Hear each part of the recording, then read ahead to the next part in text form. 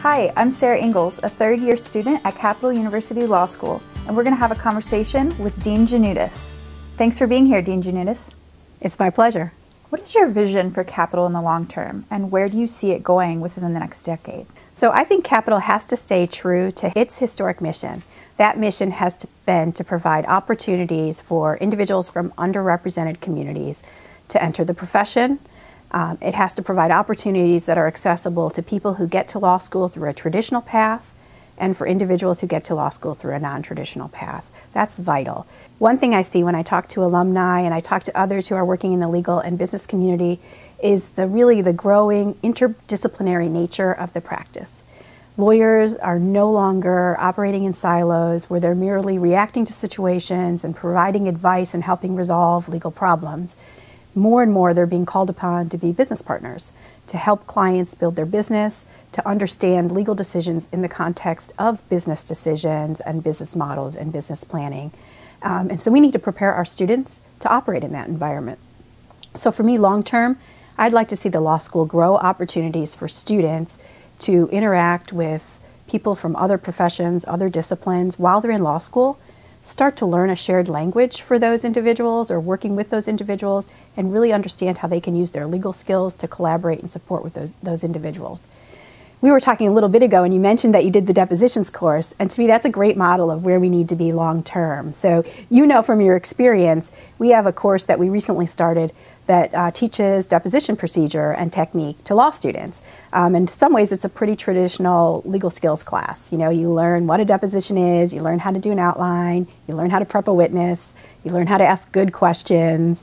But the twist is we've done this as a partnership with Grant Medical Center. The residents at Grant Medical Center had long learned as part of their residency training a little bit about malpractice actions, and they'd learned it by kind of a traditional lecture from a lawyer who then maybe role modeled a deposition. But we had this great idea that wouldn't it be great if all of those medical residents got to experience what a deposition is. And so we put this course together with the idea being that our law students would learn a lot about depositions, the residents would learn a lot about depositions and med-mal, and at the end you all would get together and every law student would get to practice taking a deposition on a medical resident who would then get to practice being deposed. It was a pretty simple idea, it was great. I thought it worked well. When I talked to the students the first time that we ran through this course, what I learned from the students was, yeah, they really enjoyed the opportunity to get that live client or that realistic experience, but what they liked even more was just the chance to get to know some young doctors that they knew that later on in their career they might interact with these people. And when we talked to the residents, they said the same thing. I mean, they said things like they'd never been in a law firm before, and so they were terrified to come to the law school and meet the law students. And so I came to appreciate the value of giving students the opportunity for these kinds of interdisciplinary exchange where they can really meet and understand the people that they're going to have to work with later, and hopefully build strong relationships when they do get out and are part of business teams together. So I think long term, the law school has to look at ways to create more learning opportunities like that for law students. I think the flip side of that is that more and more people who work in other professions have to have an understanding of the law. You know, they're not going to practice law, but they have to work with lawyers, they have to work with regulation.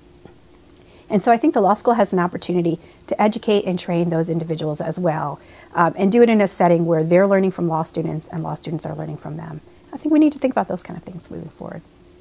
Those are great points. As an evening student who's bilingual and has taken a lot of experience-based classes, I can attest to the value. So this has been very insightful and interesting. Thank you very much. Thank you. It's been my pleasure.